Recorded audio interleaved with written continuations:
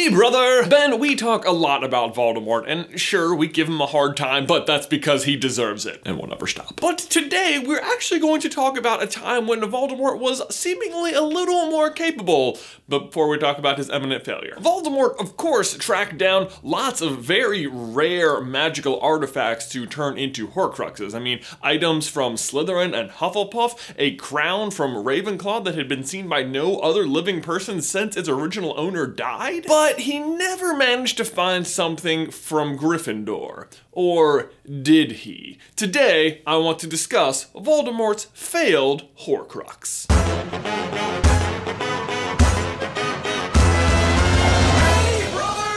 According to Dumbledore, Voldemort reserved the making of Horcruxes for particularly significant deaths. He seems to have reserved the process of making Horcruxes for particularly significant deaths. You would certainly have been that. He believed that in killing you, he was destroying the danger the prophecy had outlined. He believed he was making himself invincible. I'm sure he was intending to make his final Horcrux with your death. Spot on Dumbledore, am I right? Certainly better than this. Aren't you put your name in a goblet of fire? So let's take a look at the Horcruxes in order of creation. First was the diary with the death of Moaning Myrtle. For the ring, he killed his father, Tom Riddle Sr. For the locket, a muggle tramp. It doesn't really seem that significant. The cup was Hepzibah Smith, an actual descendant from Hufflepuff. The diadem was an Albanian peasant, and Nagini was Bertha Jorkins. Yes, I totally agree with you, Dumbledore. Significant deaths, or just whoever happened to have the misfortune of standing near him when he found his new shiny toy. In my head, it went something like this. Hey, a crown! Is that a peasant? Horcrux. Horcruxes are easy.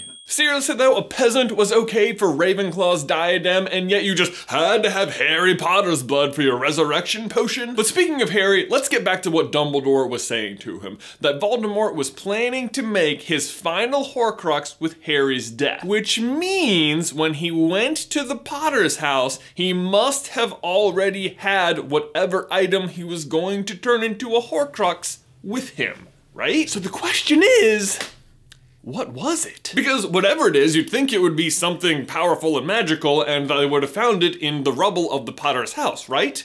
Well, not necessarily. Not if, say, it could vanish? We know early on in Voldemort's quest for trophies to turn into Horcruxes that he acquired items from Slytherin and Hufflepuff, and Dumbledore guesses that when Voldemort comes back to interview for the Defense Against the Dark Arts position that he's actually there to search for items from Ravenclaw and Gryffindor. So here's the thing, Harry, he's already got Slytherin and Hufflepuff, and he obviously wants to complete his collection. I think he came back to the school to find the other ones. I don't know about Ravenclaw, but he definitely didn't get Gryffindor. I've got the sword right here. Well done, me. Great voice. Now, interestingly, we know that Dumbledore is wrong on at least one point. On the day in question, Voldemort actually already has Ravenclaw's diadem and uses that opportunity at the school to hide it in the Room of Requirement. But I think Dumbledore is wrong again, at least partially in regards to the sword. Yes, it is safe, but I don't think Voldemort didn't find it. Voldemort may have been willing to kill a tramp and a peasant for some of his Horcruxes, but do you remember why Slughorn's memory in particular was just so important? 7.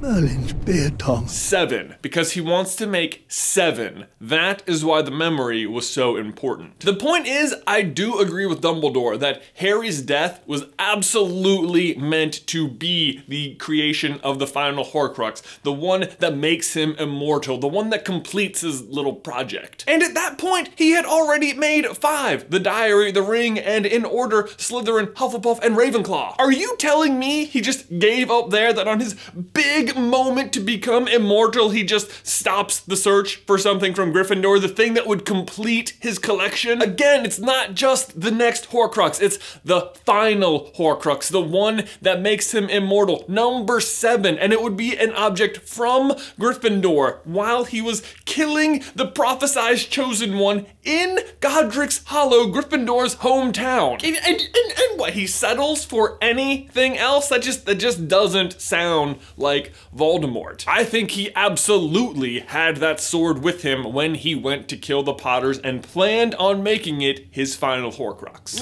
But Jay, how could he have found it? The sword only presents itself to worthy Gryffindors. Great force, Jay. Ah, true, but how do you know that, viewer? Because Scrimgeour tells it to Harry when he is refusing to give him the sword. According to reliable historical sources, the sword may present itself to any worthy Gryffindor, says Scrimgeour. Reliable historical sources. Do you know what that means? It means that even though we, the reader, only ever see the sword present itself to Harry and Neville, that obviously it has presented itself to other people throughout history because there are reliable historical sightings of it happening. Sightings that have then been recorded and list its powers. Reliable historical sources, meaning well-known, meaning Voldemort, the guy who is obsessed with finding objects from the Founders, could probably easily enough figure out that the sword at least existed and how it normally presents itself to people. But still, true, he's not a Gryffindor, so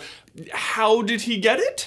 Easy. You basically just have to manufacture a situation wherein the sword might present itself to a worthy Gryffindor. And since the main opposing force to his army is the Order of the Phoenix, which is almost made up entirely of ex-Gryffindors, well, that's not a bad starting point. Think about it. Dumbledore, the Potters, Moody, Sirius, Lupin, McGonagall, Hagrid, all in the Order, all Gryffindors. Plus, and this is the really important part, there is a weird gap of time during which Voldemort absolutely knew where the Potters were, but did not kill Harry. It's a little tricky to figure out, but stick with me here. When you first discover that Peter Pettigrew actually became the Potter's secret keeper, you sort of read it, and in my mind at least, this is how the order of events went. First, Sirius convinces the Potters to use Peter instead. Peter immediately tells Voldemort. Voldemort jumps in the air and goes, woohoo! And then Voldemort shows up like the next night to kill the Potters. Like when I read Prisoner of Azkaban, it always felt to me like maybe the Potters were only in hiding for a night or two before Voldemort showed up, but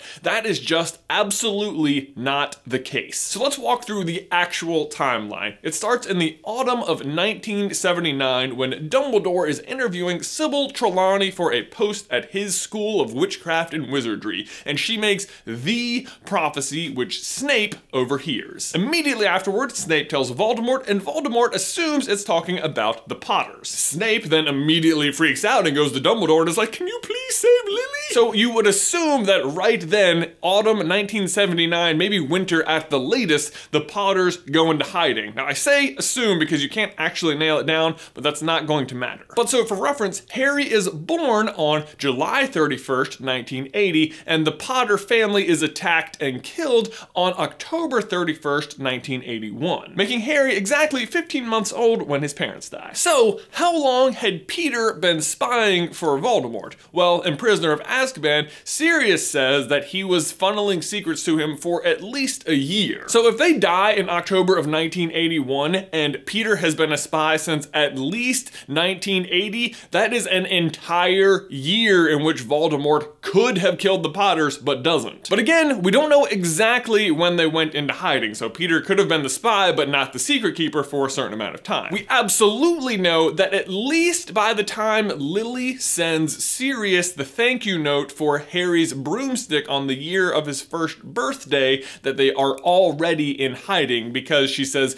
James is restless in the house. We also know from the letter when Peter visited them last. Wormy was here last weekend. I thought he seemed down, but that was probably the news about the McKinnons. Oh, sad about the McKinnons, you think so? Afraid not, Lily. We, the reader, know that the real reason Peter is sad is because he has turned you over to Voldemort. Now, I know the book doesn't explicitly say that, but I do think this is an intentional case of dramatic irony. Dramatic irony is a literary technique originally used in Greek tragedy by which the full significance of a character's words or actions are clear to the audience, that's us, or reader, although unknown to the character, That's Lily. So the irony being that we know why Peter is sad, but Lily doesn't. So when was Peter at the Potters? Well, we know the letter was sent soon after Harry's first birthday on Friday, July 31st, 1981. So the last weekend referenced in the letter is actually August 1st or 2nd, Saturday or Sunday. Or both, if he stayed the night. And yet, the Potters don't perish until October 31st.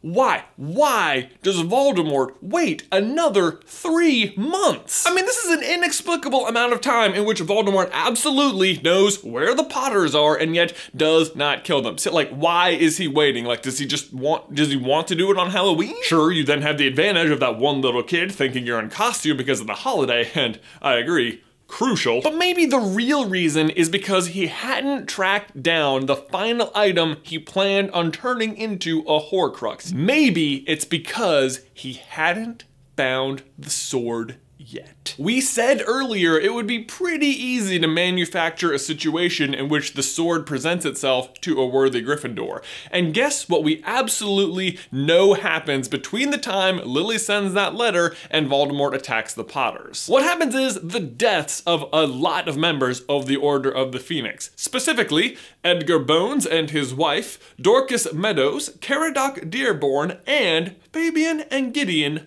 Pruitt. We know they all died inside that time period because of the photo Moody shows Harry of the original Order of the Phoenix, where he says Marlene McKinnon died 2 weeks after this photo was taken. And again, Lily's letter said the McKinnons just died, so the photo must have been taken roughly 2 weeks before Harry's first birthday, and we know the war ends on October 31st, so everyone who died who was in that photo must have died inside that time frame. And of the people we listed, at least 2 of them are known to be Gryffindors. Molly Weasley's older brothers, Fabian and Gideon Pruitt. By the way, Fabian and Gideon, F and G, Fred and George.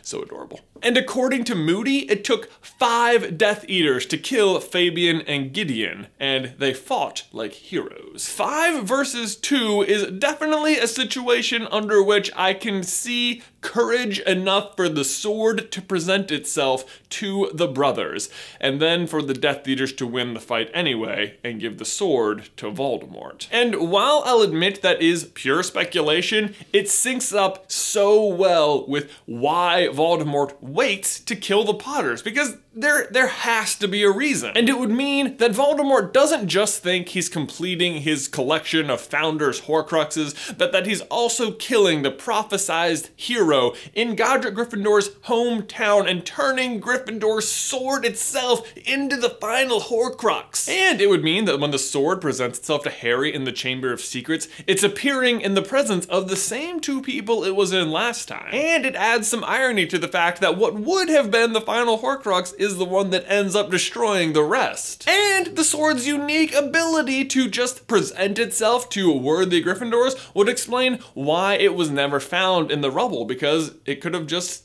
disappeared again.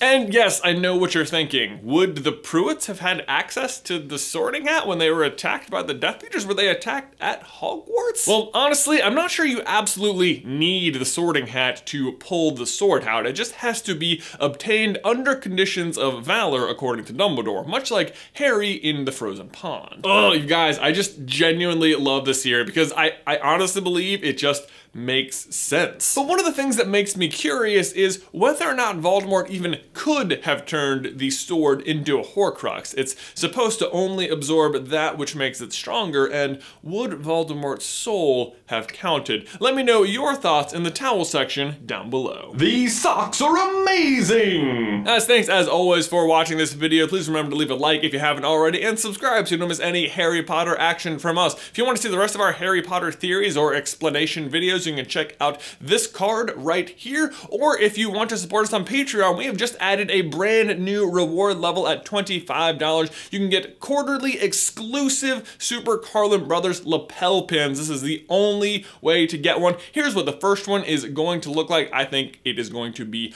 awesome. You can just click right here to support us on Patreon. But Ben, that's all I've got for you today, man. I will see you in another life, brother.